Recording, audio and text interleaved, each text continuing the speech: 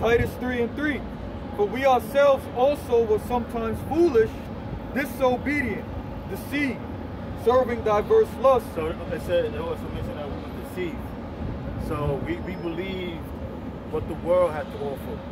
We believed that the Lord was a so-called white man. And it was a place that if you didn't accept Jesus Christ, you're going to burn for eternity. So we were deceived. That's right. Believing that the Lord is a so-called white man. Believing that we was African Americans rather than being Israelites. So we was all deceived. That's right. And pleasures, living in At one point, I was in college. But then when I just dropped out. I said, fuck this shit. It's crazy because I said to myself, like, when the mark of the beast come, this college degree ain't gonna mean nothing if you don't take the chip. And I don't plan on taking the chip. That's so right. I dropped out. Go ahead. It says, living in malice and envy, hateful and hating one another. Now it says living in malice. Now the word malice means having desire to do wickedness. And you know, some brothers came from gangs, you know, beefing, doing nigga shit, or nigga moments like they have in the boondocks. We came from that environment, so we picked up on those things. Go ahead. But after that, go ahead. The kindness and love of the Heavenly Father, our Savior, toward man appeared. What's the kindness? Us coming into the faith. That's right. It says through our Lord mercy. Yahushua. It says of the Most High, our Savior, toward man appeared. Okay, good. Not by works of righteousness. Not by works of righteousness. So it wasn't the Lord that the Most High brought us mercy. Go ahead. But according to His mercy, because the faith came before the law. Go ahead. When you first come in, you're not gonna be keeping your bed and everything. You gotta build up. You gotta believe first. That's right. You know, you're gonna be keeping something you don't know why you're doing it. Yeah. It comes with faith, and then when that person built their faith, then you take it step by step. That's right. That shows your works. Go ahead. It says, not by works of righteousness which we have done. Because you go to the history, when Yahushua walked on the earth, they saw righteousness by the law rather than faith. And that was their biggest sin, not believing in Yahushua. So, go ahead. But according to His mercy, He saved us by the washing of regeneration and renewing of the Holy Spirit. Go ahead, break it down. Yeah, so He saved us by the regeneration and the washing of the Holy Spirit by the Word, man. You know, if you get Ephesians 2 and 8, that's what it is. We were sanctified by the washing of the Word. Because that's how we was regenerated, man. That's how we was brought back to life. That's right. Through this Word, through this knowledge. Okay? And that's why we praise Yahweh B'Shem Yahushua. We praise the Heavenly Father for sending back His Son. Because we was all niggas at one point, man. We didn't have instruction. Hold on. We didn't have discipline. Because when you come into this truth, you get instruction, you get discipline. We didn't have wisdom. No, but this truth, it gave us all of those things. That's right. That we may operate and be wise into salvation. Bring out what you got. John 6 and 63, it is the spirit that quickeneth, the flesh profiteth nothing. The words that I speak unto you, they are spirit and they are life. There you go. It is the spirit that quickeneth. What does the word quickeneth mean? It means to make alive. That's right. Okay? So when we heard this word, that's when we was made alive. We came back to our true nationality. We came back to our true heritage. And now we know all things. Right? We know what's going to happen here to America. We know what's going to happen here to the wicked. And we also going to know what's going to happen in the kingdom to come. And that's what we hope for. That's what we anticipate for, man. Every day. That's right. Psalms 71, and I'm going to start at 20. It says, Thou, which hast shewed me great and sore troubles, shall quicken me again, and shall bring me up again from the depths of the earth. Can you read that again, Papa? This is Psalm 71 and 20. Thou which hast shewed me great and sore troubles, shall quicken me again, and shall bring me up again from the depths of the earth. There we go. It says, Thou which gave me great troubles, sore and great troubles. Right? Because it was the Most High, Yahweh B'Shem Yahushua, that put this hell and affliction upon us, man. That brought us low. You know? But read on. It says, thou shalt increase my greatness and comfort me on every side. And we're being increased. We're being increased right now by the knowledge of the scriptures, man. That's right.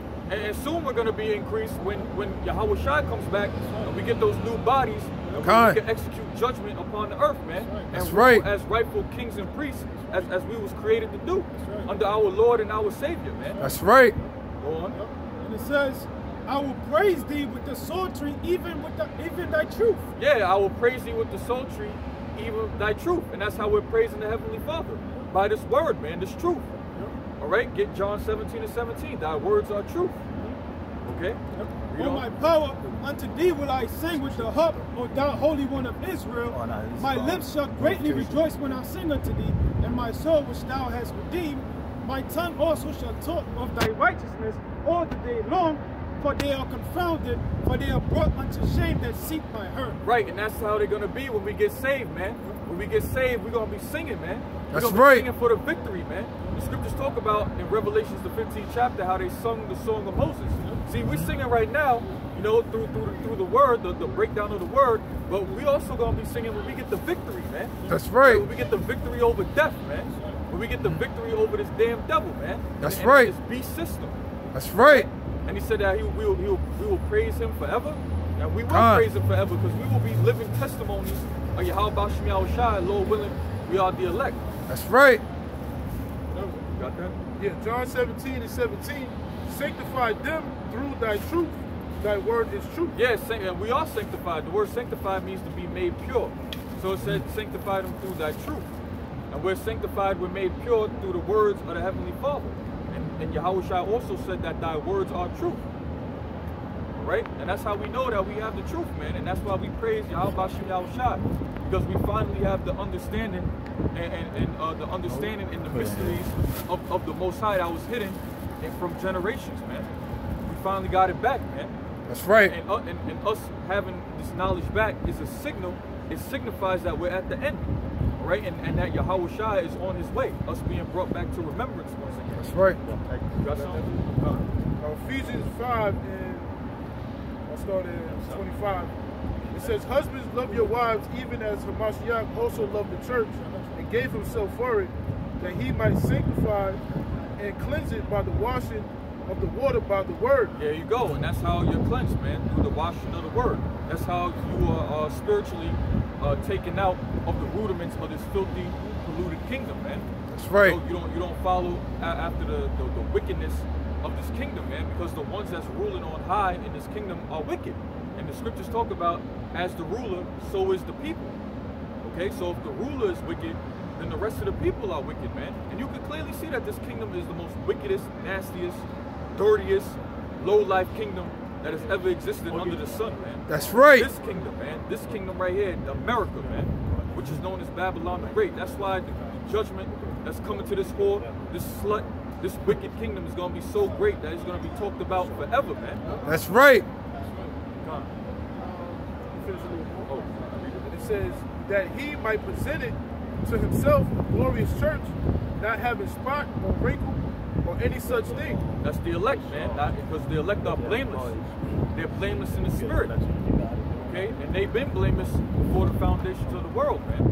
But right now, the elect is into this word, man. You know, though in the flesh they might be going off, but in the spirit they're pure and they're righteous. And it says, but that it should be holy and without blemish. Yeah, holy without blemish, man. And how do you be holy and without blemish? Ultimately, is if you are found holy and unblemished by Yahweh Shem Shai, if you're of the elect. That's right. Blemish, how you're blemished is through sin, you know? And us being unblemished is when Yahweh Shai went on the cross and died for our sins, man, and redeemed Israel back into himself. That's right. Shai was referenced as a man without blemish because he was found without sin. So you were able to be sacrificed as a perfect sacrifice for Israel because you was without sin. Because we go to the law, we go to the law even with the Passover, you had to sacrifice an animal, it had to be without blemish. That's right. why I mentioned like Yahweh Shah was our Passover. What does that mean? Yahweh Shah was our Passover. Now, when he says the Passover, matter of fact, get it. Yahweh Shah Passover. Not you. You can go back and speak. Somebody find that. Google it. Yahweh Shah our Passover. Because when we talk about the Passover, we're talking about the lamb, the sacrificial lamb for the Passover. So Yahweh Shah, he was that sacrificial lamb. Anybody find it? Yeah. I think I got it. All right, go ahead. 1 Corinthians 5 and 7, it says, "Purge out therefore the old leaven, that ye may be a new lump, as ye are unleavened. For Yahushua our Passover is sacrificed for us." That's right. So read that part again. It says 1 Corinthians 5 and 7, "Purge out therefore the old leaven, that ye may be a new lump." Now we represent as being a new lump. In other words, as being dough. And the leaven represents sin and wickedness. That's what it said. A little leaven leavens the whole lump. In other words, a little bit of sin, you know, it defiles your whole body. Right. You know, Lord said once a man offended one law, he breaks all the laws. That's right. So it said cast out the old leaven, meaning, you know, you make adjustments within your life. Right? And it says, "As ye are unleavened, for Yahushua In our other words, Passover." we're pure, we're perfect. Are we perfect to the law? No, we can't keep the law 100%. What will make us perfect or unleavened is through our faith we have in Yahushua. That's right. And somebody get Romans 8. And it says, "For even Yahushua our Passover is sacrificed for us." The Passover is talking about the lamb. So Yahushua was that Passover or the lamb for us. Okay? Yep. And it says, "Therefore, let us keep the feast, not with old leaven, neither with the leaven of malice and wickedness." So now we know what the leaven is talking about. It's talking about wickedness. Okay? Then the scripture break down itself. Okay? But with the unleavened bread of sincerity and truth. Yep. That's it on that. Let's go to Romans 8. Romans 8 and 1.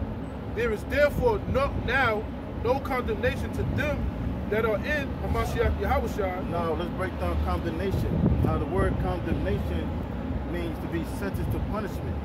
So it says there's no condemnation to them that are in Yahushua. So the ones that believe in Yahushua, we won't be sentenced to punishment for the sins we commit. Because we always gonna commit sin unwillingly. You know, we mess up all the time. And it's not talking about a person that go ahead and sin. They know they're doing it wrong, but they do it anyway. They're not talking about that person. And that person that's doing that, the Most High, you know, gonna take him out of there. That's Most right. High gonna judge him. But it's talking about a man that's sincere, he makes a mistake, he go off, and that's why I say there's no condemnation to him. Most High gonna have mercy on him. Because that man trying to do the right thing. That's right. It says, "There is therefore now no condemnation to them to them which are in Hamashiach Yahushua." It says, "Who walk not after the flesh, but after the spirit. For the law of the spirit of life." Wait, for the law of the spirit. It says we don't walk after the flesh, but after the spirit, because a person that's after the flesh, that's a person that, you know, that lived through the lust. That's where we get the word carnal. The word carnal derives from the Latin word carne, that means flesh. So that's a person that act off the flesh. You know, if he get a temptation or lust, he act on it. That's So right. the person, they need to see something with their eyes, touch it, make sure it's there. That's a carnal person, meaning they're of the flesh. Okay? It says, "For the law of the spirit of life in Hamashiach Yahushua That was has the law of made." spirit of life. That's talking about the faith, the law of faith. Okay? It said, "Have made me free from the law of sin and death." For what the law That's could- what make us not being condemned. That's what it says. There's no condemnation. The word condemnation means condemned. So read that part again. from the top. Or That first part three? says the law for the law. Oh yeah, Romans 8 and 3. For what the law could not do. No. It says the law has made me free.